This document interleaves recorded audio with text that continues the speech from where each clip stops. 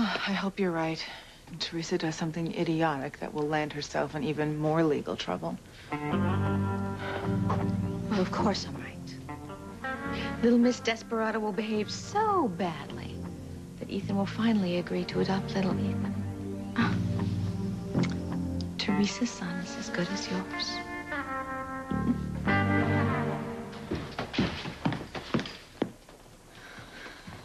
Teresa, what's going on? Hey, you look like you're on a mission. I found a way to stop Rebecca and Gwen from stealing my child. Okay, I'm dying to hear how. I'm gonna take little Ethan out of the country. And then no one can take my child away from me again.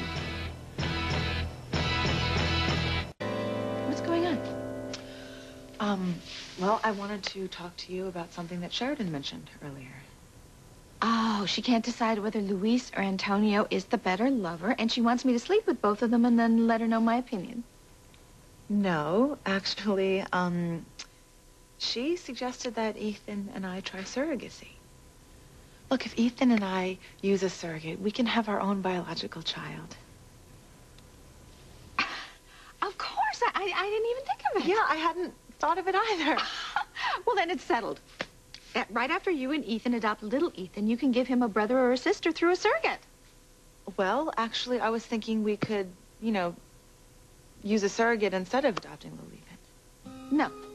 No, absolutely not. Not after all the trouble I have gone to here.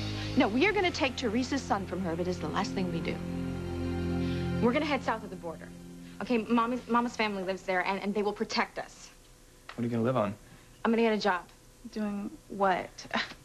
Honey, you never started college. You don't have any skills to speak of. What are you going to do for money? Mama's family will help us, and if they can't, then, I don't know, I'll dig ditches. I'll clean toilets. I'm gonna do whatever I have to do for my child.